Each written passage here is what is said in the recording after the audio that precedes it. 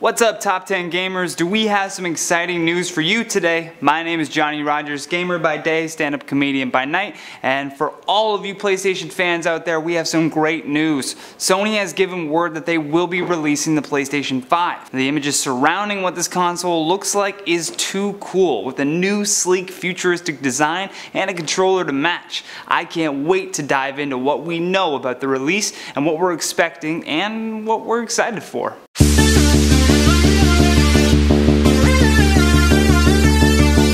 With news from Sony that the PlayStation 4 is reaching the end of its life cycle, fans can look forward to a whole new generation of gaming. They may be a bit biased in saying that, but they also say that this PlayStation hardware is necessary. A little bit of bias if you ask me, but either way, we think so too. The obvious name would be PlayStation 5, but Yoshida-san, hope I said that right, hasn't confirmed whether or not this new generation console will in fact be called the PS5. The release date is still speculated, with most believing that 2019 may be too soon for this gaming giant to release its new software. It's safe to say though that we'll at least see something by either 2020 or 2021, but I'm hoping for December 2019 next year. Of course, when a console is being rumored to be set for release, we have the game rumors to go along with that.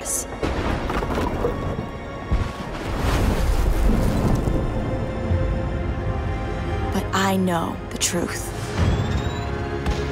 Now, back in 2017, we got a trailer for a game called The Avengers Project, where Marvel announced that they will be partnering with Square Enix and forming a multi-year, multi-game partnership, establishing one of the most powerful alliances in interactive entertainment. With little to no information following the trailer, a job listing was posted looking for an engineer to work collaboratively on a special project for next-gen consoles. Now, the former Sony chief Andrew House has also given us some information as it regards to the gaming discs, saying that while he can't comment on the console, he can say that he believes physical discs will stick around for a while yet. This is good in our eyes so long as Sony continues making the disc, backwards compatible, especially considering that the PS4 community is still in its infancy, and that gives us hope that we can look forward to playing some of our older games on this new console. With the possibility of streaming games and still having access to downloadable titles, this console release is exciting to say the least. Also, with the rise of the popularity of VR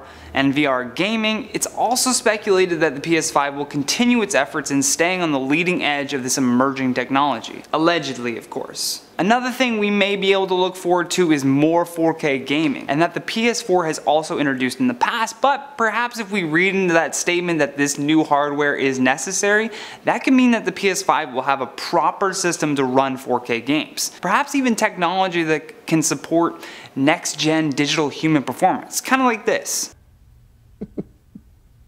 And all our yesterdays have lighted fools the way to dusty death. How realistic did that look? And that has been an amalgamation of all that we know as of yet about the Sony PS5 leaks. Either way, we will keep you up to date. We'll keep our eyes and our ears glued to the interwebs. Hope you enjoyed this video, and to see more, click on that playlist on the screen. To find out when the new release information, you gotta hit that subscribe button, tap that thumbs up button if you're excited for the PS5, and let us know down in the comments section what games you're looking forward to seeing with this new console. From Top 10 Gaming, I'm Johnny Rogers. Until next time, take care.